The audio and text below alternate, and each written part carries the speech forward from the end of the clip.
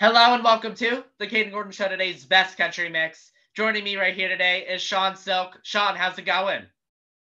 Going well, Hayden. How are you yourself? I'm doing quite all right. Thanks so much for taking the time to come on the show today. Thank you. You're very welcome. So let's get started by getting to know you a little bit and how you got started in music. Well, I was always interested in music and indeed in songwriting from a young age. I was lucky enough, my mother paid for piano lessons and she made me keep them up. And they came good in the end. I didn't like it because I wasn't keen on classical music. When I was about 12 or 13, I started to play pop music by ear. And that stood me in good stead then later on. Picked up the guitar later on. Um, I really didn't get seriously into what you might call professional music until well into my 50s when I got an opportunity to do a 1 year music course concentrating on songwriting. And from that, I learned the art of structuring a song for the singer, things like introduction, background instrumentation, and so forth. All the fine art that's involved in the studio recording. So I'm really only professionally involved since about 2018, the last 5 years. What is it about music that you absolutely love about it? I think it's the ability to create a little pen picture of a situation in lyrics and to match that with the mood of the music itself. I write both the lyrics and the music. Um, and I think probably when I was younger, I was probably good at writing poetry. But writing poetry and sound lyrics are quite different. They have to be much simpler, and they have to be in tune with the melody as well. So it's quite an art to get the two to match. But I love that the way they come together and create word pictures in the listener's mind. That's what I love about it. Now, I know you were telling me before we jumped on that you have a new single that's out. Tell us a little bit about any upcoming projects or singles that you got. Okay, so it's a studio band that I put together with my producer and his brother. His brother plays bass, Rowan himself, and my producer plays lead guitar. His dad actually is quite interesting in that he was involved in the Australian music industry and indeed played with a number of fairly high profile left field type of bands over there. And he's still involved in the family business. And then we recruit female singers that we might come across from time to time. So in 2018, I had a number of country pop songs ready to go. And I'd come across a very good female singer called Darian Chase, an Irish girl, very professional in her approach. She had made some home demos with me, and we put the proposition to her of recording a complete album. So the album's been out a while. It's called In the Heart of the Castle. The band's name again is Weekend Special. We recorded the album in 2018, and in last year we did a complete remixed version of it. And there's some. We were very pleased with the remix versions of them. Currently, I'm working with a singer I came across busking. I don't know if you use the word busk in the United States. It means a street singer. And this girl, Kyla Bell, she's still at Music College.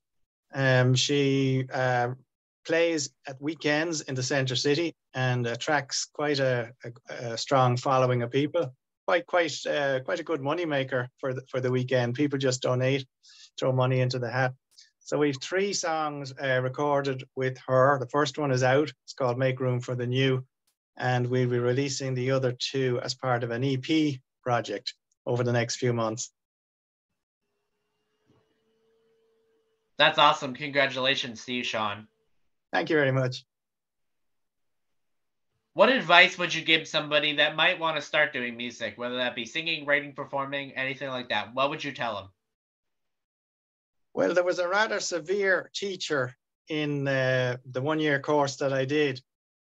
We'd nearly call him Mr. Grumpy because, but he was severe for a reason.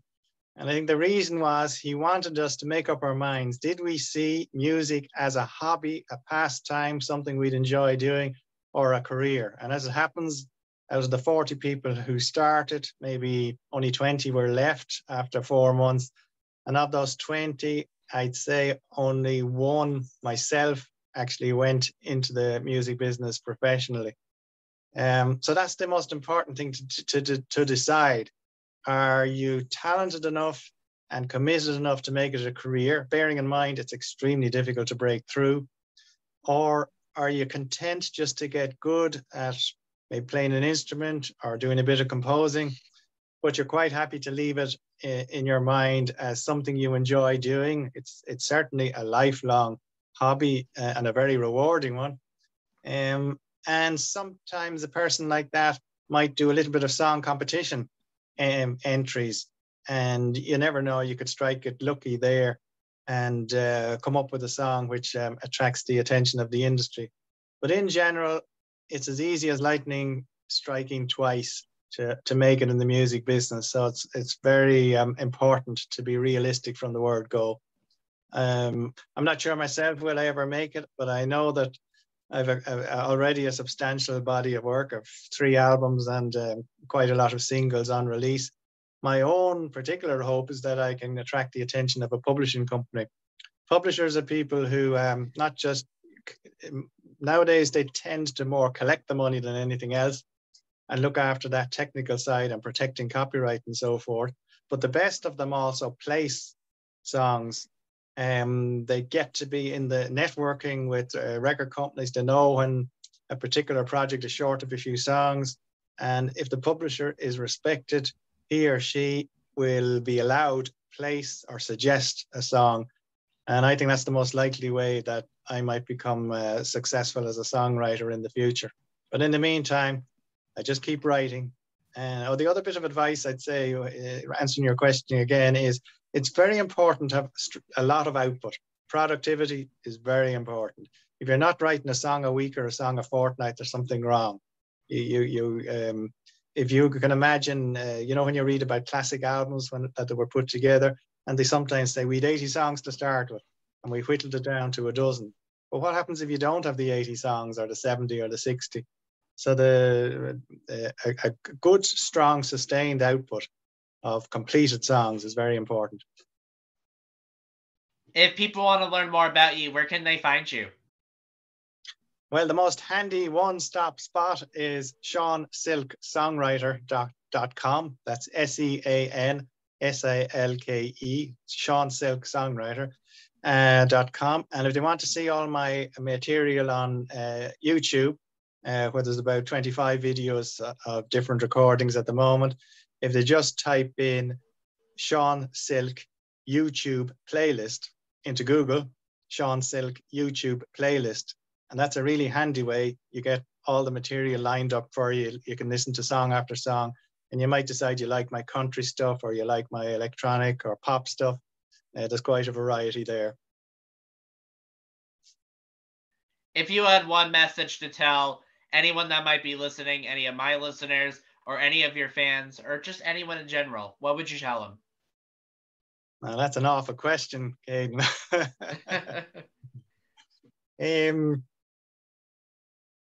I think I'd be more inclined not to talk just about music, but to talk about life in general. And I think the one message I would give to people based on my own life experience is don't carry resentments around with you. So many of us find it difficult to live today, this particular Thursday, this April the 27th, just within those 24 hours.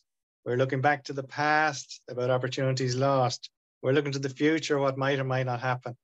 And we lose out on making the most of the 24 hours that we have each time. So many people don't realize they're carrying around resentments. Maybe you were a less favored son or daughter in the family, and you carry that perhaps to your grave. But those resentments, it's a great opportunity in life if you can shed them and just try and simply be of help. And as they used to say in the old Alcoholics Anonymous recovery, let's show kindness, tolerance, patience, and love to each person I meet. Sean, is there anything that I forgot to mention that you would like to mention today?